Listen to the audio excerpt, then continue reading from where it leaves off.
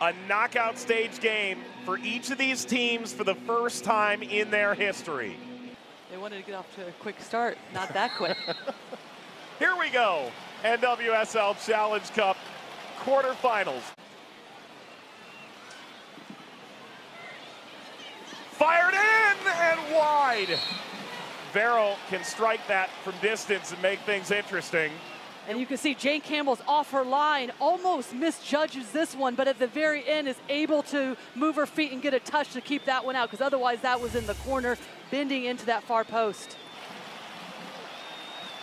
Corsi got it wide. Weber. Jane Campbell able to stomach that. And the recognition to have that urgency, Diana Matheson. Visali, Prince. That hit the post. Visali.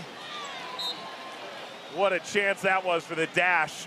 And there's that space. We see Jonsdottir pinching in so far over, and Prince has so much room to occupy. It's that first touch that allows her to use Jonsdottir's momentum to then look to bend this around. But Abby Smith, well done. What a save by her to get a fingertip, keep that one out of the back of the net, and you see Mewes trying to follow that one up.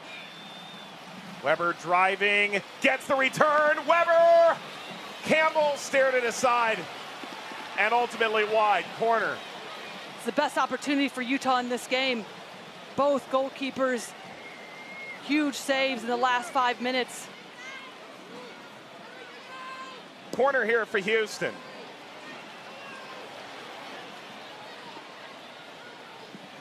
Visali going near post.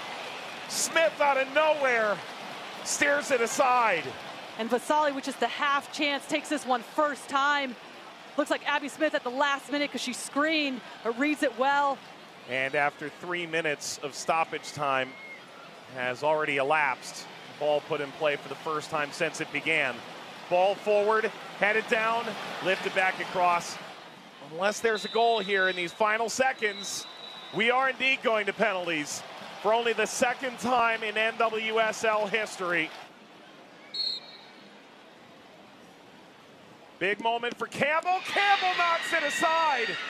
And her stunning history of saving penalties in the NWSL continues. They need a stop here desperately.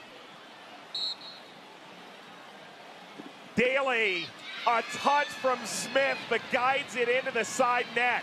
Houston up 3-1, and Utah must convert.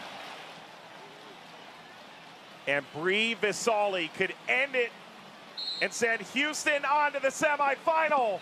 Save Smith into a 5th round. Utah needs to convert and get a save to send this to sudden death. A save by Campbell, and Houston moves on. Vero, save Campbell, it's over! The Dash are going through to the semifinal.